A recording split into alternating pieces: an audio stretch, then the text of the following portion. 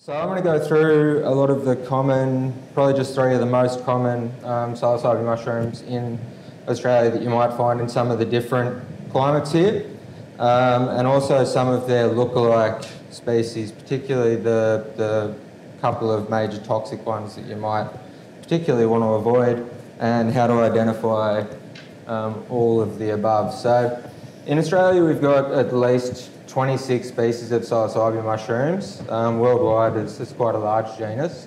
Some of these will probably eventually be moved out of the genus because they're not actually psychoactive, so just because they're in the genus doesn't mean they contain psilocybin. That's a list of the ones that we do have here. If anybody wants a copy of it, let me know. And this is the other common psychoactive genus in Australia, Panaeolus. This has the blue meanies of Panaeolus cyanescens that grow in some of the tropical climates. The ones underlined in blue there are the psychoactive species that are known and are on this list. There are probably a few other species of this around as well, but records of fungus in Australia are patchy at best, and there hasn't been a great deal of particular interest in the Psilocybe genus and the Panaeolus genus here. So we have a lot of information from citizen scientists, which I think is why it's really important for people to actually get out and look for these things and put their records up on the websites that actually record where people have found certain species. These are the ones that I want to talk about today. So Psilocybe cubensis, initially named in 48. Subaeruginosa is probably the one that most Sydneyites will be more common with. It's one of the temperate species that we have here. It's what's fruiting at the moment. And Panaeolus cyanescens that grow in the tropical climates. This is a table with some of the comparative information on these species, where they grow, what they grow from, what time of year they grow, and a rough idea of where they grow, which again is really tenuous information at best.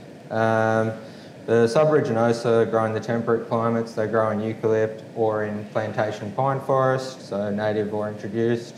They are a native species. They also grow in wood chip beds in a lot of the colder places in the city, and they have a tendency to like roadsides or disturbed habitats. The other two, cubensis and cyanescens, they tend to grow in pasture land where there are cows or horses or sheep or something like that. Subaeruginosa, again, more temperate climates, so they're decaying wood and plant matter and stuff. They are both saprotrophic species, so they grow on decaying things, not in a relationship with tree roots like some of the other species. The cubensis and the cyanescens grow on dung, pretty much just dung. Doesn't have to be fresh. The cold weather Subaeruginosa, they don't necessarily need rain. Often after frost is enough to get them started. Just needs to be moisture in the ground and high enough humidity, so it doesn't matter where that humidity comes from. The other ones, warmer weather, better after rain because that's when it's humid in the warmer conditions. And when you are, or if you are out looking for them, as a general rule, they like places where there's going to be a microclimate with even more humidity than there is in the open air, so in tufts of grass or under patches of fern or bush where the humidity sort of tends to accumulate a little bit. You see there's probably a species of psychoactive or psilocybin mushroom in most of the states in Australia. Tropical for the ones on the right and the temperate on the ones on the left. This is a bit about the anatomy of the mushroom and some of the features that are important in identifying a mushroom. So generally speaking, size, shape, colour, relevant to the cap or the pileus and the stem or the stipe. Whether they have gills, which the psilocybin mushrooms all do, or pores or teeth or something else underneath that release spores. The presence or absence of a partial veil that covers the gill surface when they're young and developing, and the annulus or the ring that is left around the stipe when that veil breaks is an important feature. Some mushrooms don't have them, some do, and they can come in a fairly wide variety of forms, or some are very thin like you'll see later, and some are quite membranous and thick. And the presence of a universal veil or a vulva, that's like an egg-like structure that actually covers the whole mushroom when it's young and breaks as it grows, often leaves patches on the cap. So you see that in the red and white Amanita muscaria, like the Mario mushroom. Important to look for that. You will never confuse the poisonous Amanita species for one of the psychoactive psilocybe mushrooms, but a lot of the most toxic mushrooms that you'll come across if you're looking for edible mushrooms out there, which I encourage everyone to do, will have a universal veil and a vulva as well. So it's important to look for that. For that reason, it's always a good idea to fully excavate a mushroom when you're trying to identify it the first time. That involves sort of digging the whole thing up, base and all, so that you can really see all of the features. The spore colour is a really important feature to look for. It does not vary. So I mean, a lot of these other things can be varied depending on the condition of the mushroom, whether it's old, young, whether it's been in the rain, whatever. Spore colour doesn't change. And it's a quick way to rule out a whole bunch of stuff that you don't want to kick or possibly accidentally consume. The feel and the texture of a mushroom can be pretty relevant. Generally comes more with experience and getting out there and touching the mushrooms. Obviously quite difficult to describe. And the taste and the odour. Don't eat a whole unknown mushroom to tell what the flavour is. Probably a bad idea. Thanks to the ancient people that tried it for us. But just, you can safely nibble on any mushroom, get it on your tongue and spit it out so that you get some idea of the flavour. The psilocybe mushrooms do not have a particularly distinctive taste, but if you put something in your mouth and it does, you have a pretty good idea that it's not what you're looking for anyway. And the bruising is obviously something that everybody knows about. The psilocybe mushrooms do bruise blue. We don't know why it is. There are some theories about whether it has actually got something to do with the presence of the active chemicals or not. Probably not. Shows what we know. This is the technical terms for the gill attachment and the cap shape. Don't feel intimidated that you need to learn all of this. And that's probably one of the things starting to get into mushrooms is you'll read these descriptions that have a lot of weird terms that you've never heard unless you've sat in a really weird biology class. Sorry, that one's a bit hidden on that side, but just to give you some idea of the variety. Basically, you'll see for the three species that I'm discussing, they all have some sort of attached gill, so it attaches to the stem, but does not run down the stem. So, broadly speaking, I'd divide that gill attachment thing into three, and it's gills that don't attach to the stem at all, they're free from it. Gills that do attach to the stem to some degree, but don't run down it, and the decurrent gills that actually run down the stem quite a long way. So the two that are underlined are those two that are underlined there, they are the ones that are sort of common in the three species that I'll be talking about. Can't really see the cap shape, but convex is probably the most common, so it can be sort of flatter on the top, but with convex edges, or like that. The umbo, you'll see some of the species do sort of have a bit of a nipple on the top that's often fairly distinctive. We'll start talking about Psilocybe subaeruginosa. Pronunciation, maybe I'm not doing it right, but the cap of it, so for every one of the mushrooms that I'm talking about, I'm just going to divide it into the cap, the stem, the gills, and that, so that you can see the features of it. The cap of this is a fairly a larger or medium-sized mushroom that is initially very conical, so sort of a semicircular shape, flattens out, becomes convex, and eventually becomes totally flat with upturned edges that get quite wavy. You can see in some of the larger specimens there. This picture shows some of the way that it is when they're smaller, so it's sort of conical like that, little pin, becoming flat, and then becoming larger and wavy like that. Caramel brown or light tan, often light tan when they're a little bit drier. This again sort of shows some of that colour variation quite well. And they're hygrophonous, means that when they're wet or dry they change colour. So you can see that here. The edge of it's darker, centre of it's lighter, and it's got that sort of graded colour change. So it's a good idea when you're looking for mushrooms or trying to identify them to try to find a few specimens of the one in the one area so that you can see if, how the colour changes in different ages, otherwise you can get a bit confused.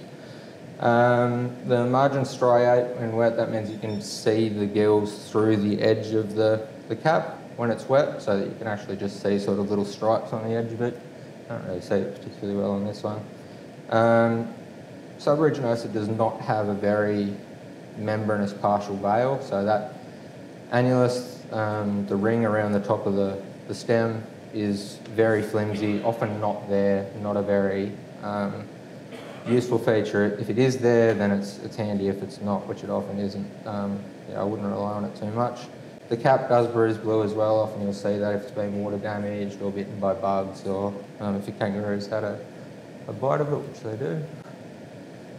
This is how they look when they're younger, mostly, so the sort of conical shape. You can see here that's the partial veil there that's running up that will cover the gills until it breaks. They start out quite small like that, and will eventually flatten out to that sort of shape. These are older ones, just to again show some of the colour variation particularly. So, you get your caramel and brown ones there, and then these, which are a really dark caramel colour. The reason it's important to know that they do vary that much is that those ones on the right there, when they're that colour, look very similar to what the poisonous Gallerina species tend to look like. They tend to be a darker caramel orange sort of colour like that. So it's important to know that they do vary and get a lot of overlap with one of the potential poisonous species. The gills, initially cream tan, so that sort of colour, and becoming a darker brown violet, which you'll see some photos of a bit later on. Like I said, adnex or adnate attachment, so the gills do attach to the stem. That is the partial veil up close. You can see it's quite flimsy. I mean, you can almost see through it. So that, compared to some other mushrooms, is really quite flimsy. It's called cortinate because it is like a web-like one. It's referring to another genus, but that's reasonably distinctive. If you see a really thick white partial veil on a mushroom, it's not one of these. Close or crowded, hard to sort of judge unless you know your mushrooms. They don't branch, so the gills will not fork. They're always just a straight line to the edge. The stipe, which is the stem, it's mostly white. Sometimes they get a bit of a tannin colour on them from wood or stuff that's lying around them. When they get a bit older, they can get a little bit yellow or brown, but not massively. They're mostly white. Striate means it's got sort of little lines running down it. That's quite noticeable when you actually see them out in the wild. They really do have these fine lines running down them that can often sort of spiral around the stipe. It's solid when you break it. It's not hollow, and it's quite fibrous. So when you snap them, they will not snap cleanly. They won't snap completely. It's a bit like snapping a green branch. You'll end up with sort of fibres that remain connected, and they can be quite hard to break. Like I said, presence of a annulus, remnants of the partial veil, if they are flimsy, they get washed away, they fall off with age.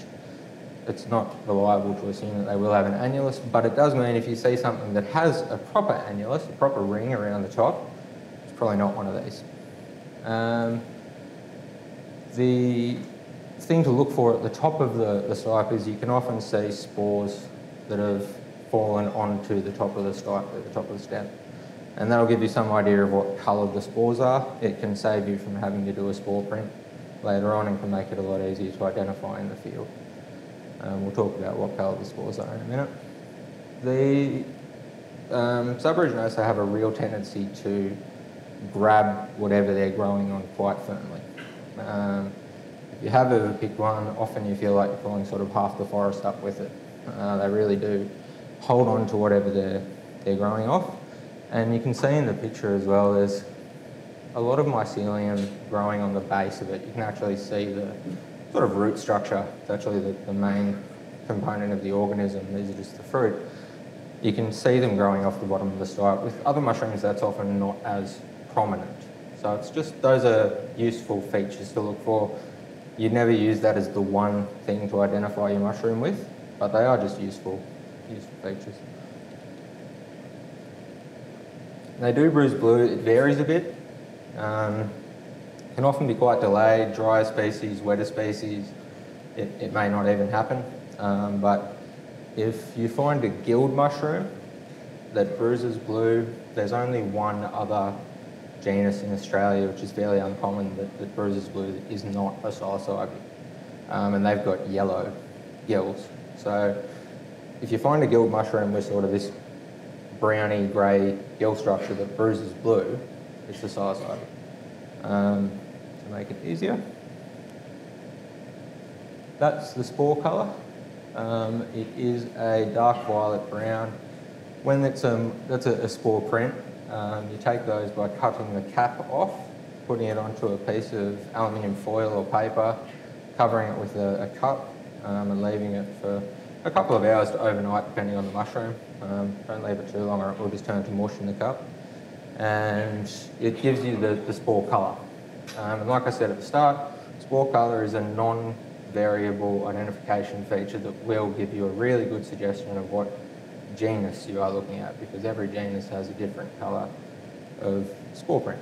And there aren't actually that many other genera that have a violet brown sort of spore print like this. So that is useful. Like I say, look at the upper stem and you'll often see some spore deposit on that as well. Lookalikes. So these are Gallerina. They contain, or some of these at least, contain amatoxins. Those are the poisonous, really, really poisonous toxins that are found in the death cap mushrooms as well. They will slowly cause liver failure and kidney failure. You probably have to eat quite a lot of them for that to be a problem. There haven't been fatal poisonings of these. They're fairly small.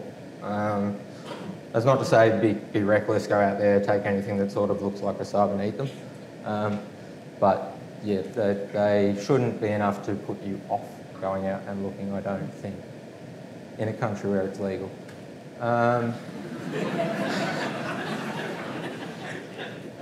The two species that you'll commonly see here are Gallerina patagonica and Gallerina marginata. Marginata at least contains the amatoxins. We don't know about patagonica, but it probably does. They look very similar anyway. They can often be found growing literally out of the same clump as Psilocybe aboriginosa. You'll see them intermingled with a patch of them sometimes. So it is important to be careful to check every mushroom when you are picking them.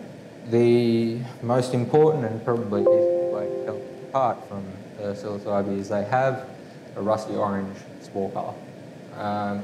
And that is often visible on the upper stipe. The gills can still look fairly similar to Psilocybe, but they are often more orange. The stipe is a deeper orange colour than the usual white of Psilocybe. So like I said, even if Psilocybe's stem does have some colour to it, it's on a white background. These sort of have that orangey brown background to start with. They do also have a proper annulus, a true annulus, so a ring around the top of the stipe. You can just see it here. So when I said that the remnants from the partial veil on Psilocybe aboriginosa are really sort of friable, very fragile, and often not even present, this has a proper annulus that can wash off, but if it's there, it's a really easy way to differentiate the two. The spore colour is the most reliable and the probably easiest way to tell the difference between them. They do have a different feel, again, hard to really compare without feeling them, but they pull out of the ground fairly easily, or they snap when you're pulling them out rather than bringing out their substrate with them like the subs often do. Helpful feature, but not a feature you would rely on its own. That's another picture of them. You can see how similar they can look to Psilocybe aboriginosa, but you see here again that that's a more proper annulus on these, and you can actually see the spore deposit on those pictures, so it is often fairly obvious. that's the spore colour, which again, you can see how different that is. So if you check those few things, it becomes fairly easy to tell them apart. It is just important that you always look. These are other similar species to Subaeruginosa. Much more difficult to actually confuse these to the point where you eat them. They look quite different. We do still see posts on forums and stuff of people asking, are these subs? So I thought I would mention them. The Radiomyces series grow in wood chips mostly. You'll see them a lot in urban environments, in garden beds. They have the sort of very similar purple-grey spore print, so spores aren't as useful for telling them apart, but their cap is usually more red like that.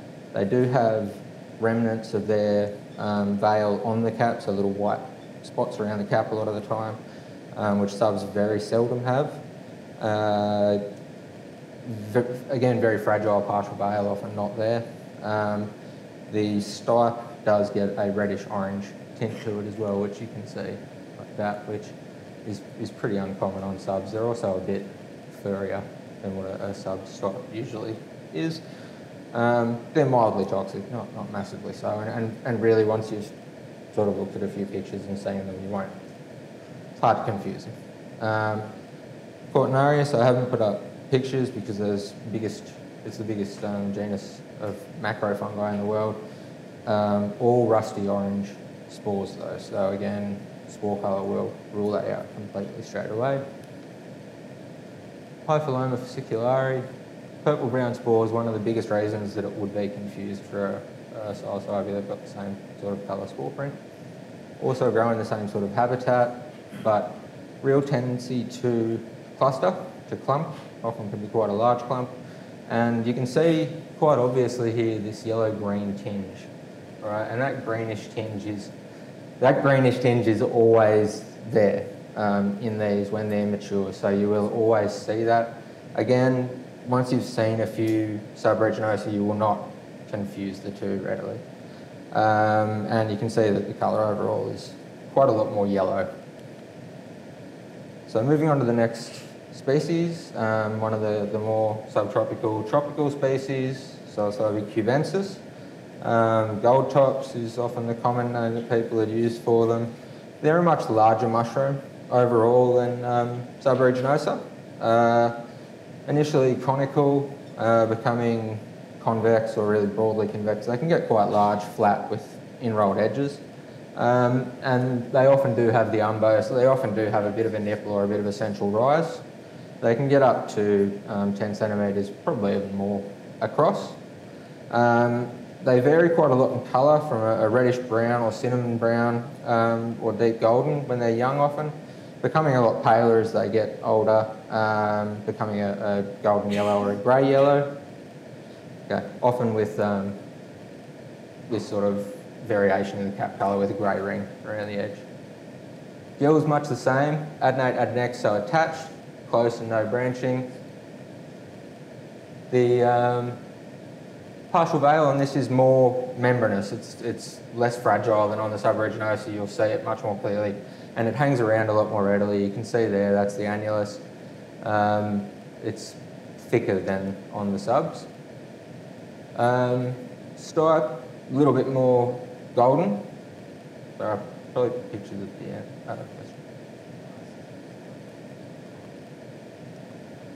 Yeah, it's much the same information as for the subs, right? So the same sort of gill attachment and the same colour. And yeah. Stem's a lot thicker than it is on the subs generally. Actually, it can get up to sort of 2.5, 3 centimetres across. They can get fairly tall, 15 centimetres. Subs can get up to about 20 centimetres tall, but they're very skinny. So these are quite thick. As you can see, the annulus on these is really prominent. It's obvious, right? Spores, same colour. So Psilocybe, it's a genus-wide thing. They have the same sort of colour. And the annulus is usually heavily coloured with them. So you can really easily see the spore colour on that. That's them across their age. Really? I'll very quickly cover pancyanescence. much more fragile, much smaller, thin mushroom, ovate or campanulate, so more bell-shaped on the top than the other ones, more rounded. They do not have a nipple, they're sort of a smooth round thing, and only 1.5 to maybe 6 centimetres. I don't think I would have ever seen a 6 centimetre wide cap.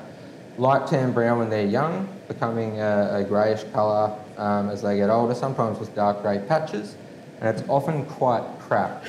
As the name would imply, these become very heavily bruised. You can see the cracking on these, so really obvious, really common. That's the spore colour, and they do often produce that really heavy spore deposit on their counterparts that are hanging around them. Again, you can see it's sort of habitat here in the grass. Like I said, grassy tufts are usually fairly prominent. The gills, again, attached, the same as with the Psilocybes, and a light grey to start with, becoming darker. They're often mottled, so they're a bit patchy with darker and lighter parts on them. They do not have a partial veil, and they do not have an annulus, so the gills are not covered during development, they're open. Stipe, off-white or a light tan or light grey. Again, fine lines running down it that you can see when you look quite closely. Mostly smooth or finely hairy to the touch. They're hollow, and they're fibrous as well. So, like I said, they won't snap really easily, that you can actually see the fibres in them when you break them. Very thin and very fragile, so less than 0.5 centimetre thick. Get quite tall, up to 12 centimetres, and really renowned for bruising a really deep blue, cap and stem. So really obvious. Jet black spore print. So for the Psilocybes and these, you've either got a purple-brown spore print for the Psilocybe or a jet black one for the pan-cyanescens. The only real ones that look like pan-cyanescens are other Panales, none of which are toxic. This is probably the most similar one, Panales antillarum. They're thicker, they're larger, they're overall a more substantial mushroom. They do not bruise, and that's probably one of the more obvious differences. So they're just larger overall, and they don't bruise. You'll find them in the same habitats and everything. Not toxic, important thing to remember. Considered edible, probably not very tasty. That's another picture of those. You can see how much larger they are overall than the cyanescens.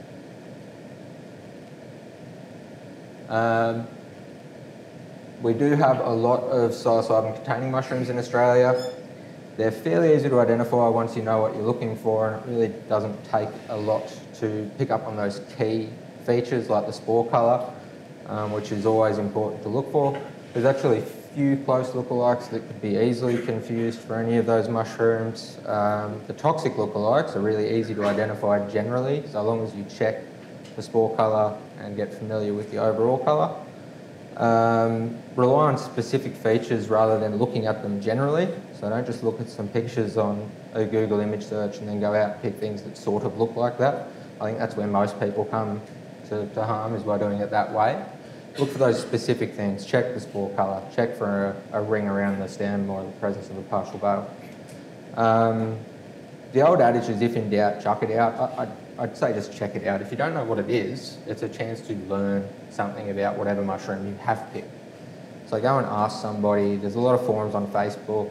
PMANZ, PMANZ is one that I would suggest joining, where loads of people post their finds. You will learn very quickly what is out there, when it's out, and how to identify it. Take your finds home with you to identify them, take photos of them, and answer questions that experienced people might ask you to look for. And yeah, that's the psilocybin mushrooms of Australia from my perspective. Thank you for listening.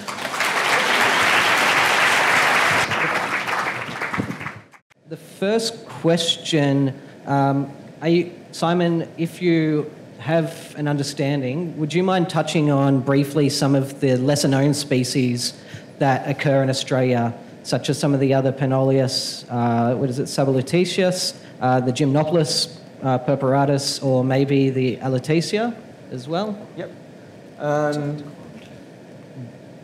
Gymnopolis purpuratus and junionis are said to not contain psychoactive components in Australia. So rule those out completely. We don't know why. They don't bruise here, they do overseas. And yeah, so far as all the reports have been, that nobody has found them psychoactive. Apparently they're very bitter.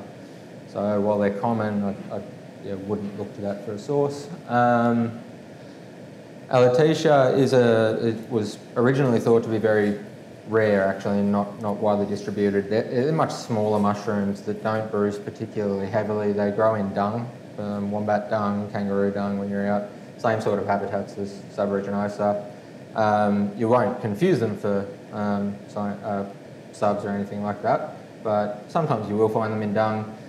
They are not strongly active mushrooms, and they are tiny, but they're really interesting, and it's good for people to record where they're finding them, because originally they were thought to only come from sort of Tasmania, but they've been found Blue Mountains, Snowy Mountains, Melbourne area, all around.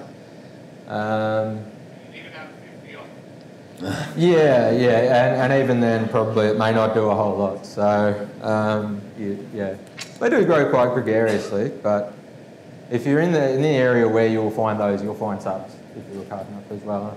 I think that would be the easiest choice. Tasmaniana, Zapaticorum, and Papuana, they sort of grow in the mountainous areas up further north, but they're very rare. If you do find some psilocybe that you can't completely identify, post it. You know, let the people with knowledge look at them, put it on Shroomery or put it on Facebook. Citizen science has a lot to, it can do a lot for field mycology in Australia, because people are not studying this. So people going out and finding them is a really good way to actually get an idea of what is around, what species we do have. Could even discover a new species. Yeah, name it. You really could. Like it sort of happens quite frequently. And you'll see a lot of the records are really old, right? And a lot of them have only been found once and have only been described once. So where they are, probably a lot of the time they're just getting called subs or called, you know, the common mushrooms. That stuff needs to be sort of explored more broadly. So if you are out and you find something odd, put it on the internet somewhere where sort of people can look at it and see. Preserve a specimen, send it to a herbarium, talk to people about getting DNA done on it, because that's really easy to do now. It costs about $40. Lots of people are doing the gene analysis on mushrooms now to get some idea of what we do have, and be involved. I can't talk a lot about subalteitis. That's all right. Let's move on and try and get a few more questions in. So this question is obviously talking about legal mushrooms which are allowed to pick, you know, maybe some other wood-loving species. What are your best tips for sustainably picking legal mushrooms in the wild? How do we encourage fellow pickers that we may meet in the wild to practice sustainable collection techniques? You know, such as what tools do we use, things like that. Yeah, huge debate. Some people will crucify you for pulling them out of the ground. They're mushrooms. The animals don't cut them. The animals don't, you know, selectively pick a few out of a patch. The pigs rummage through and destroy the whole patch, and they grow the next week. The whole organism is under the ground, right? Like the mycelium, the largest single organism in the world is a Armillaria mushroom in Oregon. It covers hundreds of hectares, thousands even. The organism itself is hidden, and the fruit are just fruit. You don't kill an apple tree by cutting the apples off the tree. I think that's probably the way that I would look at it. From cultivation of legal mushrooms, right, cutting them opens up vasculature that goes into the body of it, into the mycelium. Pulling it out leaves a colonised surface that is pretty much impenetrable. Like that contamination cannot attack an established piece of mycelium unless that mycelium is at the end of its lifespan anyway and was not going to last much longer. Mushrooms grow in cycles. Some things are the first to break down a piece of wood. Once that wood's partially decomposed, something else moves in and breaks it down further, and then something else comes in. And that's just their natural cycle. There have been studies done that show that pulling them out or cutting them does not make a difference one way or another over the long term. So I think, yeah, that's been looked at, and the biology just tells us that it does not matter. I don't say go out and kick over every mushroom because it's fun to boot amanitas around or anything like that. That's just senseless. But in picking them, I do not think you need to worry very much that picking, especially these ones that we're talking about, the common edibles and the other legal mushrooms you might be out there picking, you don't have to worry that much about damaging them. Remember that you're there one day of their season as well. So you're seeing a fraction of what will actually pop up. I think you'd have to try really hard to pick an area dry. And the organism's still there. So. All right. Can you talk a little bit about the relative psilocybin concentrations for each of the species? Which ones are the highest? Which ones are the lowest? What are their relative concentrations? Yep, there is a chart floating around online from some of the studies. It's not something that's been looked at really extensively, but subaruginosa worldwide is probably maybe the second strongest in concentration below cyanescence. There are 4 active components in magic mushrooms. So there's psilocybin and psilocin, which is dephosphorylated psilocybin, so they're closely related. And there's beocystin and norbeocystin that are newer discovered. We don't really know exactly how they act. So looking at all the individual concentrations of those, cyanescens, an American mushroom is probably at the top, subaruginosis probably second. Panaeola cyanescens are quite high up the list as well. They're quite strong, but they're small, the blue manias that I showed last. So those are sort of the relative concentrations of the Australian ones. Cubensis is sort of somewhere in the middle. It's not an exceptionally strong one, but it's certainly not weak like alopecia or something like that. Okay, I've probably got time for one, maybe 2 more. These questions, once again, are directed at other species of mushrooms which are legal to pick out of the ground. If I was hypothetically to pick some mushrooms, some wood-loving mushrooms, and just put them on underneath some wood chips in my backyard, would they then potentiate themselves or grow? Yep. So that's sort of transplant cultivation. A lot of people will cut the mycelium off the bottom. So after you pull it out, take the mycelium off the bottom of the mushroom, collect some of that, and either put it onto cardboard, wet cardboard, and then put the cardboard, once it's colonised, under something. I don't know whether you'd be sort of touching on the wood lovers,